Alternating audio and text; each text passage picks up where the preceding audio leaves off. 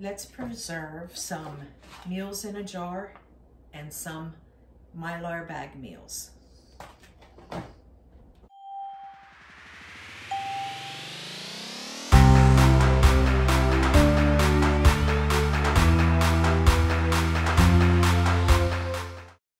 Hey friends, this is Carrie's Culinary Crafts, where we talk all things food. And today I'm going to show you how to do some of the meals in the jar and meals in these Mylar bags. If you haven't seen my previous video, I will link it up here, where I did a whole video on the what and why and the hows to reasons for storing up meals in a jar or meals in Mylar bags. This would be for like long-term storage. If you do it properly, they could be 10, 15 plus years, depending on the ingredients that you use. So today I'm just going to kind of quick show you some breakfast here. I may get into some actual dinners, but if you recall from that video, I had space left for one more half pint case down in that cabinet. So I want to utilize that space. So I'm going to go ahead and make a bunch of breakfasts for one. Flash, don't even think about it. Breakfast for one, just because I want to utilize that space. I don't want dead space anywhere. You can utilize that by storing food. So I'm going to go ahead right now and do some quick breakfasts. And I just wanted to show you what I'm using today. I'm just using things that are opened up. I have some freeze-dried blueberries here, and this is opened up, so there isn't much left. And I'm also using, and then I have some bananas here. And I have quick oats. Now you want to have quick oats for this, because then that way all you have to do is you can just boil up the water and just pour it right in the jar and just let it sit for a few minutes, and it will reconstitute those oats. Now, quick oats are instant oats. If any of you shop at the Dollar Tree, that's like one of the best places to get these quick oats. $1.25, and this is a 1 pound bag. So it's a really good deal. So if you're at the Dollar Tree and you see these, go ahead and grab them. And I also have some quick oats here. So since this is sealed, I'm gonna go ahead and use this first. Okay, so quick oats, I have the fruit, and then here is what I have: granulated honey. This is what I use as a sweetener. Now you could use sugar if you want. I would only use brown sugar if you actually plan on eating them, because brown sugar is moist and it's not going to last as long.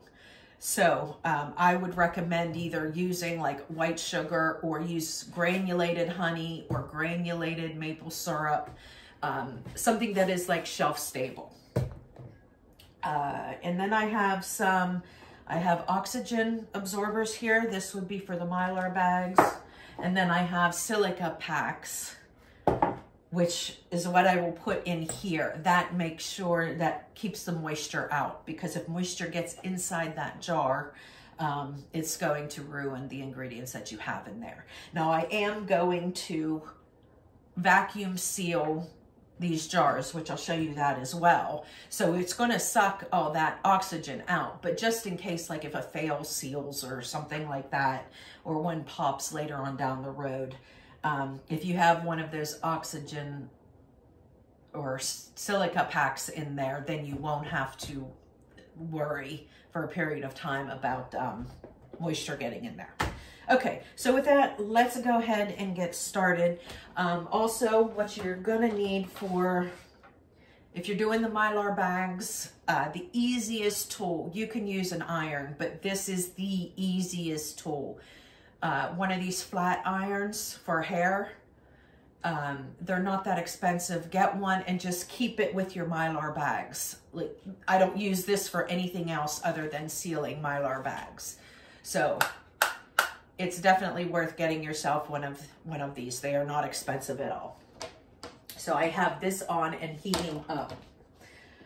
Okay, so let's go ahead and get started. Okay, now since I'm going to do the majority of these in jars, I'm going to go ahead and show you how to do the Mylar bag first. The first thing I do when you get a Mylar bag, before you even put anything in it, I write on it what is going to be in this bag. So in here, I'm going to put, I think I will put oatmeal with bananas. Okay, and this is bigger than this, so I think I'll make this for like a 2-person. So I'm gonna write on here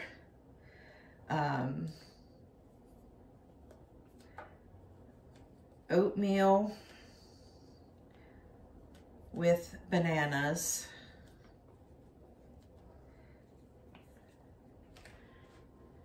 And honey, so we know that it's sweetened.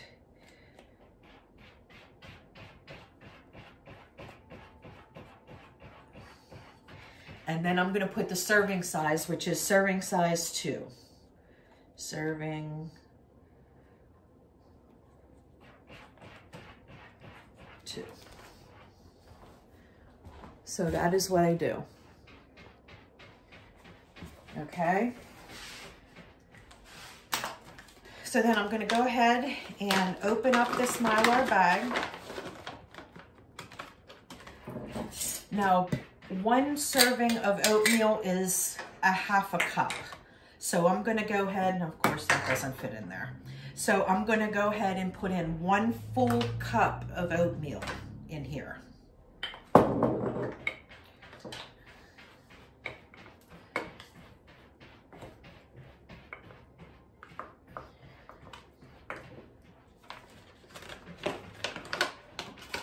Okay, there's 1/2 cup.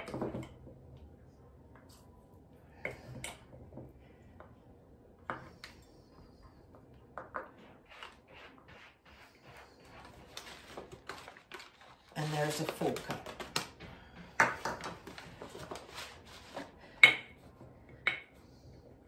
going to add a little more because, you know, serving sizes are very small and I have room in here. So I kind of did like a cup and a half maybe. Okay, so then I'm going to put in some bananas. Now, the bananas or the fruits that you use, you can put as many or as little as you want. You don't even have to put any in if you don't want to. But I'm trying to use up my open cans because once these like number 10 cans are open, you know, the shelf life dwindles. So I'm trying to use up these open jars. Okay, so here I have the granulated honey, and it's calls for a serving. It calls for 3 tablespoons of this honey. Now, these kind of scoops, like scoops that you get in like Gatorades and probably like some iced tea mixes and stuff like that. The ones that come in Gatorades, these are 3 tablespoon scoops, so it works out perfect. So I will just put in here. Okay, so this is 3 tablespoons, which is equivalent to 1 serving, but we did 2 servings here. But I'm not sure I want to do like that, the full amount, so I think I'm just going to do half. I mean, if you like super sweet stuff, then go ahead and put the whole amount in. Although I did put extra in there, but it'll be fine. Okay. And that is all you do for these Mylar bags with the food part of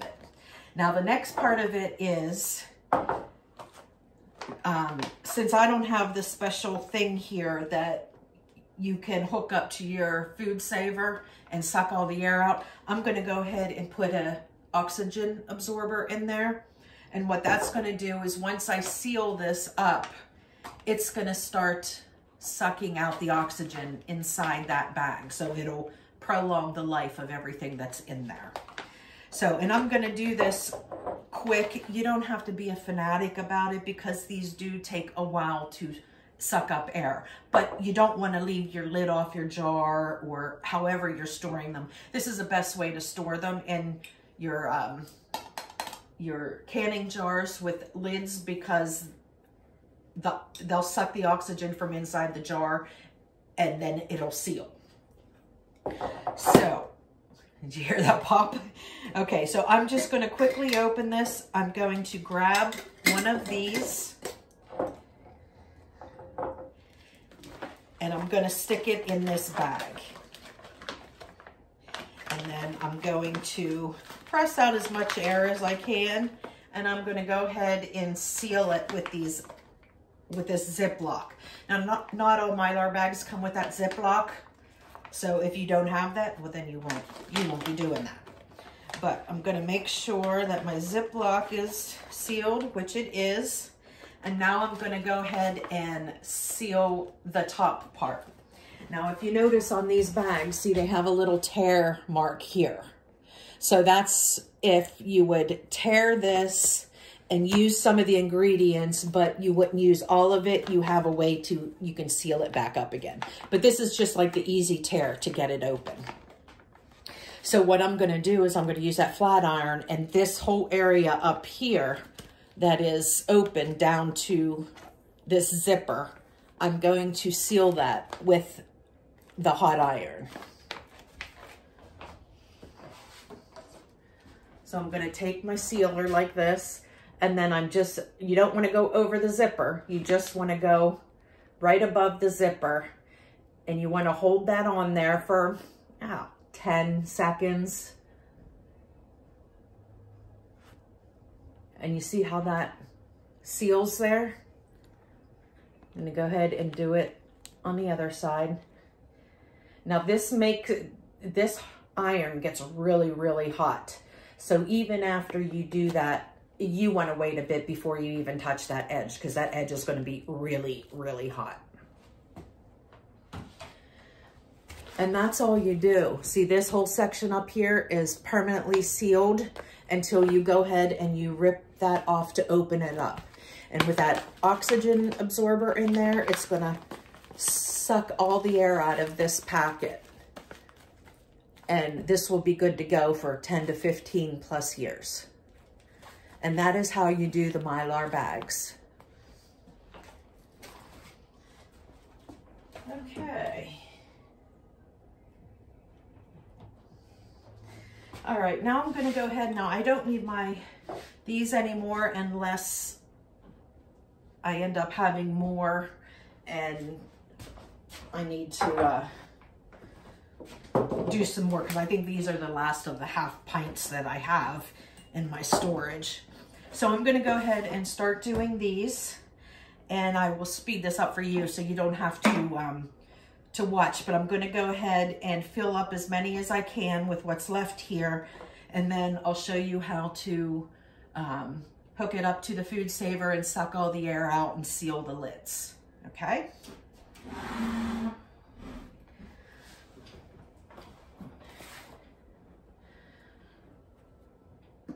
Okay, now these I am gonna see whether, no, never mind.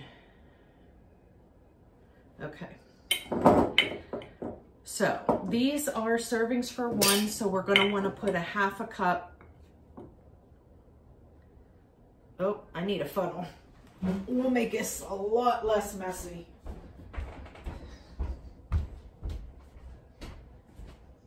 What's up, baby? Okay, got myself a funnel. And we're gonna put half a cup in. Now this is a 1/4 cup measuring cup, so I'll put 2 of these in.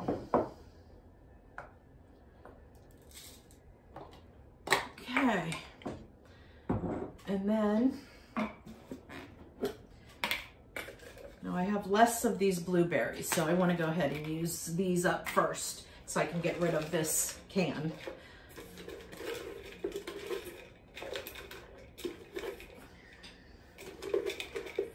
Okay, so I'm just going to put a little bit in there, and we need to do this.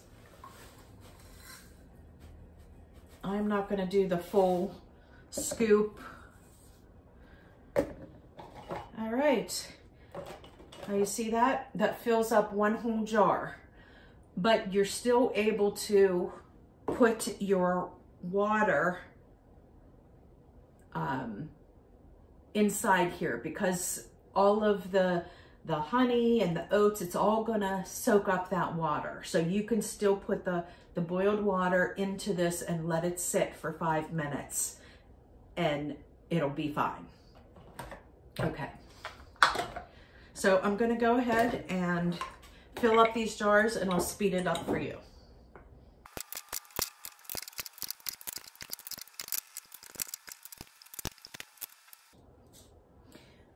Almost had enough for this full thing. Okay, so I'm gonna go ahead and open up this bag of quick oats.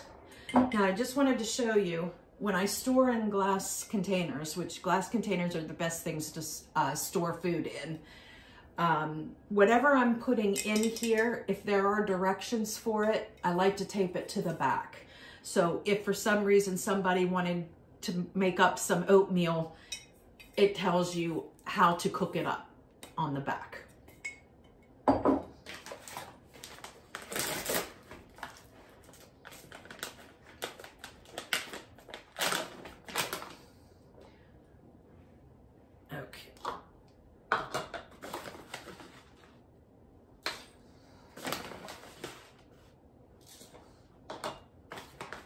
A little bit more in there.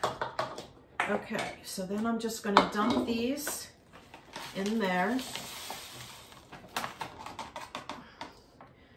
Okay, so this about fills up half of it. So you'll know that you can get 2 pounds of oatmeal in one of those half-gallon mason jars. So I'll have to look to see if I have another one of these packs and see if I can fill that up. But okay, so there, it looks like there's a couple that are a little short. So I'm gonna just add a little bit more in some of them. Okay.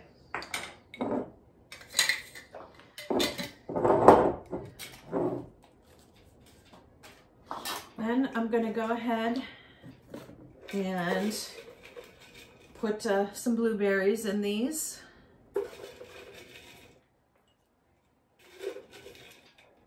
And you can put as much or as little as you want.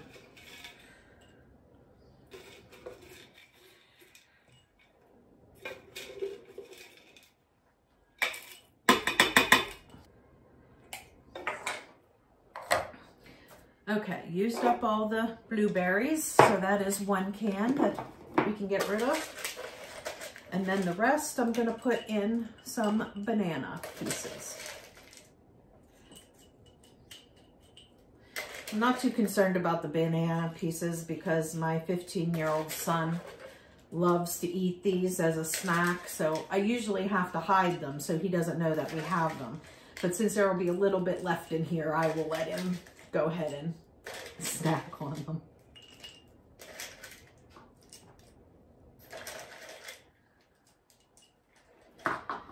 Okay, and then we want to put in some whatever sweetener you're using. I'm just going to go ahead and eyeball this because my husband and I really are the only ones that eat oatmeal. I mean, of course my son would eat it if we were in a dire situation, but we don't like it super sweet. So if you like it really sweet, then definitely put more sweetener in it. But for us, a little bit is just fine.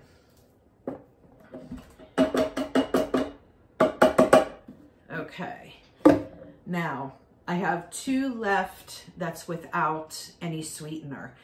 I don't want to open up another honey because I'm not doing any more today, so I don't want to break that seal and open that up. So I'm going to go ahead and just put some regular sugar in these last 2.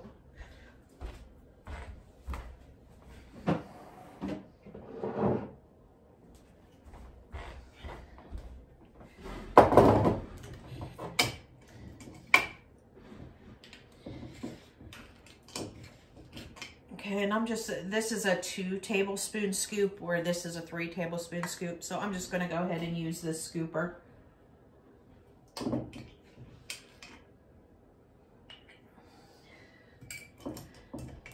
And there we go.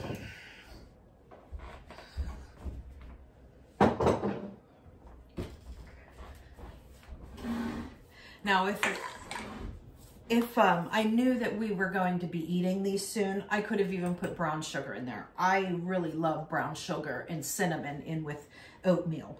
But since this is for long-term storage, I don't want to put in brown sugar because of the moisture content that's in brown sugar from that molasses. So, okay, so then that is what we do with our jars. Now, what we're going to do, and I'm going to show you how to do it, is how to seal these jars with a food saver. So I can get this out of the way now, since I'm not going to need to do any more bags. Let that cool off a little.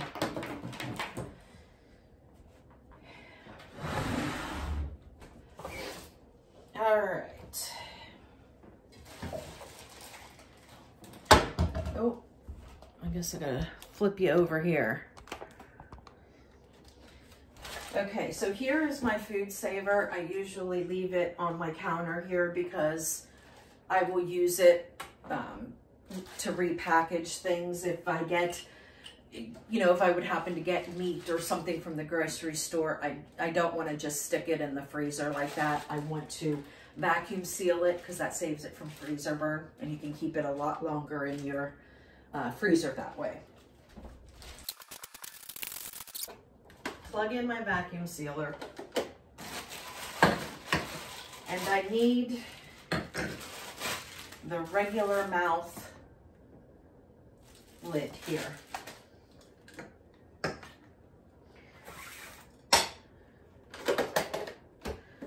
So, and the first thing you do is you need to make sure you're plugged in and on. And then I'm going to put the lid on your jar. No, I'm gonna have to take them out. Can't do it that way.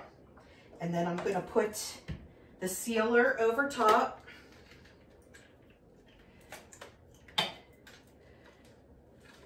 And then my food saver has this little handheld sealer that you pop right in here. And as soon as you push that in, you push the handheld button and it'll start vacuuming.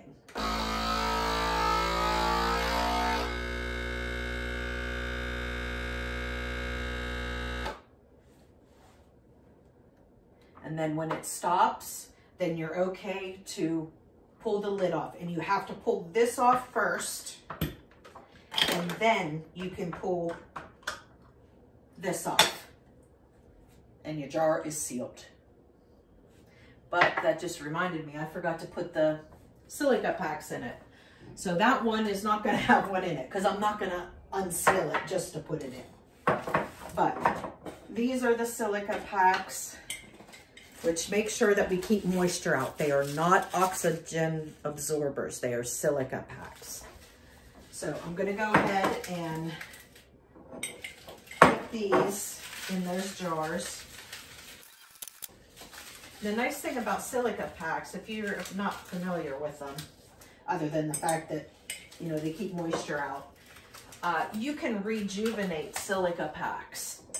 What you need to do is you put them on like a cookie sheet or something and lay them out flat. And if you put them in the oven at like a really low temperature, I forget what it is, 200 or something like that, for like 20 minutes, it like rejuvenates them.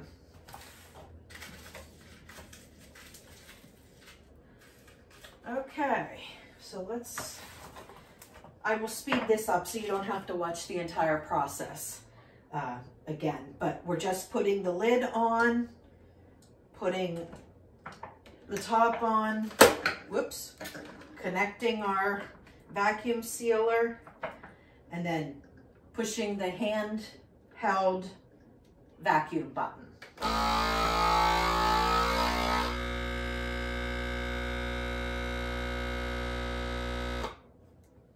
It goes off and the light goes off, then that means it's safe to pull off the vacuum sealer and pull off this. Ta-da! Okay, I will speed this up for you guys so you don't have to sit here and watch me do all of these.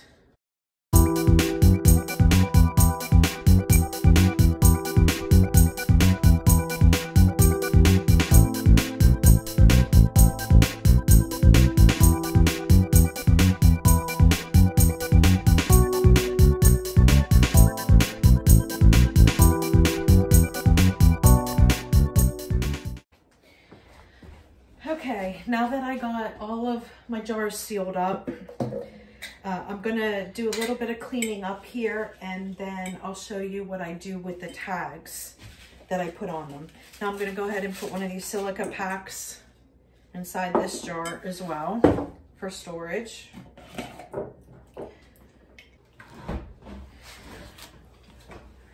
Okay, so the last step that I have here is to put these tags on the jars.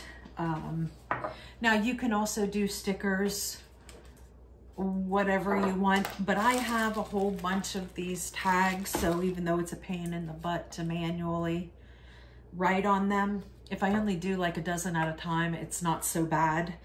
But these little tags have these little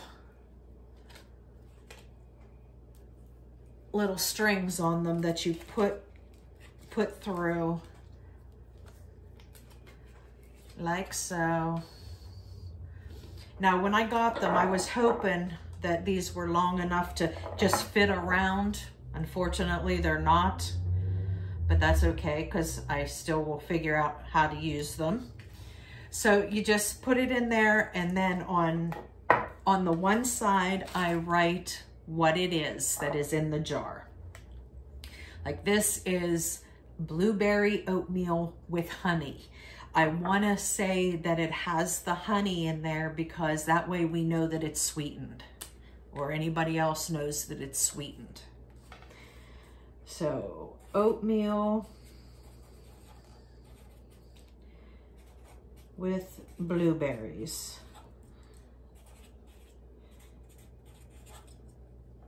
and honey.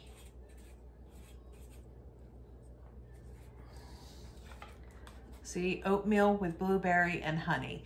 And then on the other side, you want to write how to cook up what is in your jar. So, just to make sure I get my numbers right, let me open up my book here. There's a section in the back that is breakfast for one. See, breakfast for one, and then there's several different recipes of breakfasts back here.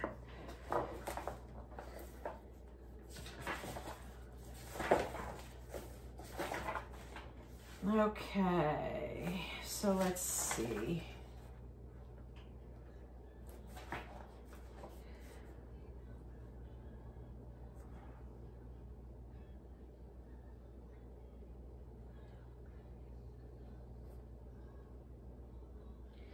I forgot I should have put some flaxseed in with these. Oh well. Wasn't paying attention.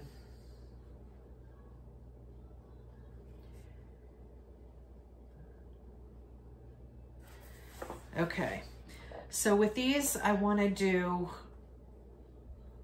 3/4 of a cup of boiling water. Now, you could use super hot water too. You just may have to let it sit for a little bit longer. But remember, these are instant oats, so they don't take long. You know, you don't have to cook them for 20 minutes or anything like that. So I'm gonna add 3/4 cup boiling water, and then let sit 5 minutes. Now, obviously, if you like your oatmeal thinner, then you could just add a little bit more liquid, you know, once it's like reconstituted. If you like it thicker, then add less. Okay, so there is, one side has what it is, the other side has the directions on what you need to do. And then I put a ring on so it holds this in place. Plus it's another way to hold up, you know, your rings. We have hundreds and thousands of rings, so it's another way to go ahead and just use them up. But that's it. And even if you yourself think you'll remember how to do these and don't think you need a tag, remember, if you need to hand this to somebody else, or if somebody else, if you're sick or in bed or something and you aren't the one cooking it, you want to have directions for somebody else to know how to do it. And also, like I said, if you do a care package or if you hand these out to somebody, the directions are on it. And that is all you do. I'm not going to bore you with me doing the rest of these, so I'm going to go ahead and put the rest of these on. I'll speed it up for you, and then I will get this down in that one spot down there in that cupboard that I can fit one more case of 1/2 pints, and then that cupboard is full.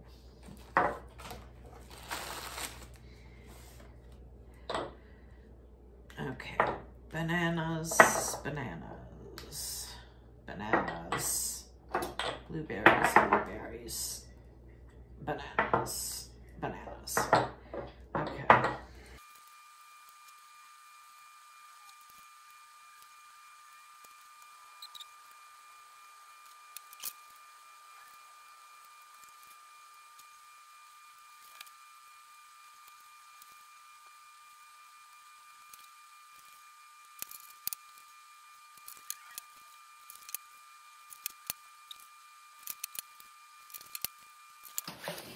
Okay, friends, so there you have it. There is a dozen more of the 1/2 pint breakfast for one.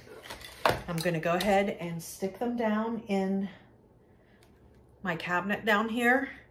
This will be the last case that will fit in there. So I'm going to go ahead and finagle down in there, and then I will show you the cabinet. Okay guys, there is my cabinet. We are now 2 rows deep and 4 high. We got 2 rows of quarts, then we have pints, and then on top we have the 1/2 pints. And we have 2 rows of those. All that fitting in one cabinet.